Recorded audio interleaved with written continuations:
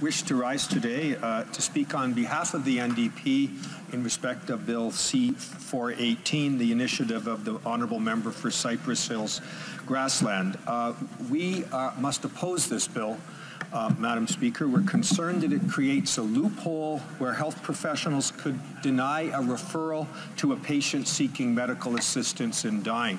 I want to be very clear at the outset, Madam Speaker. I had the honor of representing our party both in the special joint committee that dealt with this and medical assistance in dying, and then on the Justice Committee, at which time it was myself. I put before the Justice Committee an amendment to ensure that the rights of healthcare professionals were respected, that no healthcare worker should ever be compelled to provide medical assistance in dying. I'm proud of that contribution. I'm proud that it became part of the law. But what is equally important, Madam Speaker, is that there be the ability always for the patient to exercise his or her constitutional right to avail themselves of medical assistance in dying.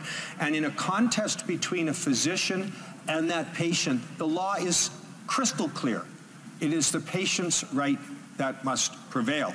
I'll come back to that in a moment. So therefore, Madam Speaker, when no doubt this well-intentioned bill was brought before us, it uses very vague language that talks about directly or indirectly doing certain things. And that, of course, is the problem with this bill.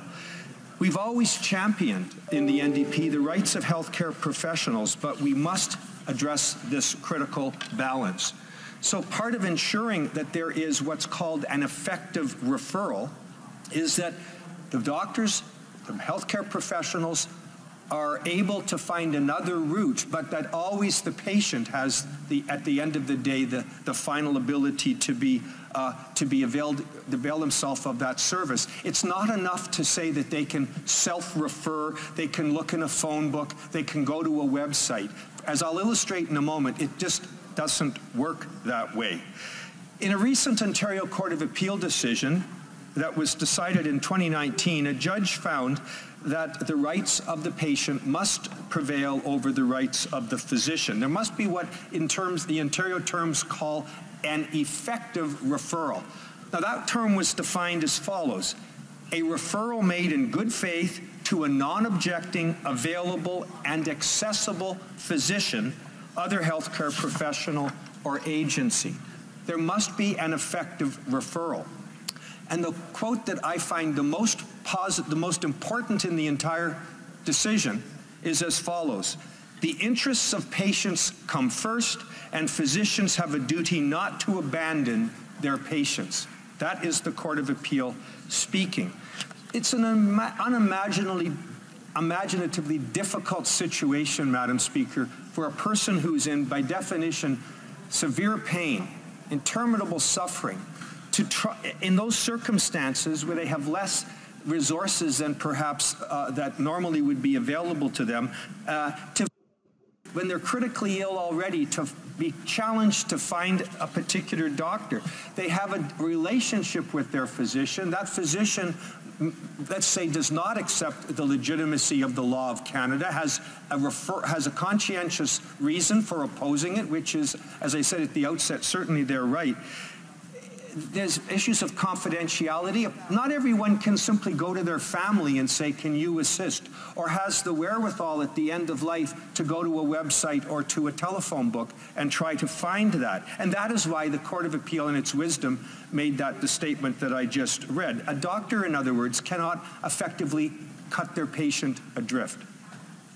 It also must be said, Madam Speaker, this particular bill and that case to which I referred has significant implications for a woman's right to choose, because that as well is an area for which an effective referral is required at law.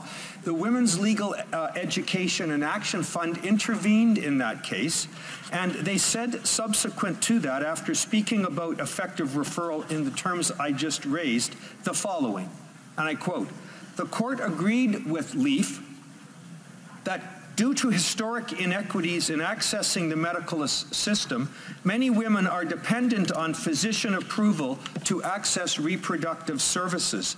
Since physicians act as gatekeepers to the system, an effective referral may be the only channel through which these women can access the care they need." Close quote. Therefore, there are implications of this bill that need to be understood as broader than simply might be on its face considered the fact. So we want, Madam Speaker, to put the reality of what we did in those difficult debates about medical assistance in dying. We want to make sure that that reality exists for people at end of life, that no matter where they live in Canada, these services are available. Where I live on Vancouver Island, we have the highest uptake of this service in the country by a considerable amount because the medical system has responded. There are physicians who are providing this service. But I know from talking to colleagues in places such as Atlantic Canada, it's an entirely different world. An entirely different world. And as Canadians, we all have the same constitutional rights. It's unacceptable, but that's the world in which we live. We have to do better. So, reasonable access, if that's what we're requiring, people, what the law requires, is simply not a reality in many rural parts or remote parts of our country. And it cannot be that a doctor can thwart a patient's ability to avail themselves of that service. Some people may not want to talk to others than their family doctor or their particular physician because of confidentiality. They may not even want their children to know, for example, that they're doing so.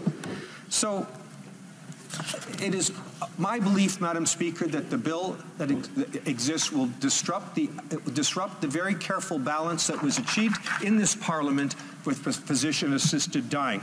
But I would like to share with the House an observation that was provided to me, an anecdote provided to me by the woman named Shanaz Gokul, who is the Chief Executive Officer of Dying with Dignity. She tells the story about a gentleman only identified by his initials, R.A. And in 2018, his mother was dying of terminal cancer. R.A. was her primary caregiver. He was an educated, loving son who was financially secure and able to take a leave of absence from work to provide daily care for his mother. The family was from another country. English wasn't their first language. His mother requested help with physician-assisted dying, but her doctor did not think that was appropriate and declined to provide that referral.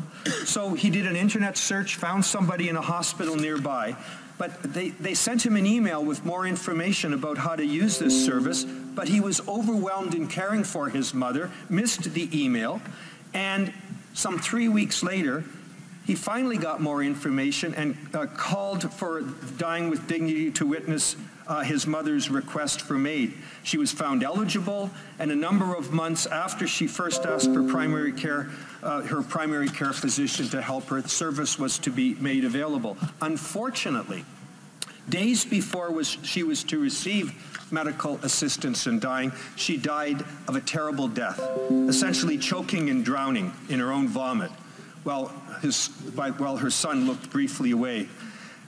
And when he testified to this effect before the Ontario Court of Appeal, he went back and checked the email that was sent to him by the hospital care coordinator, and it was a heartbreaking moment when he realized that the email had the email address and phone number for the Ontario Medical Assistance in Dying Care Coordinator Service. He had the information all along, but he was so busy caring for his mother, he didn't see the details in the original email. Point of the story, Madam Speaker, is that sometimes you need the ability of a physician or a healthcare professional to provide you with an effective service. This is a tragic example of where that was not done. And so sometimes this phone number or web address is simply not enough. So we believe, of course, in conclusion, that coercion is always wrong, intimidation is always wrong, but it's important we keep the balance that was carefully struck in this Parliament when we took the step of creating a regime for Canadians to avail themselves of their constitutional right of medical assistance in dying in certain circumstances, that we keep that balance and we do not destruct it. Thank you very much.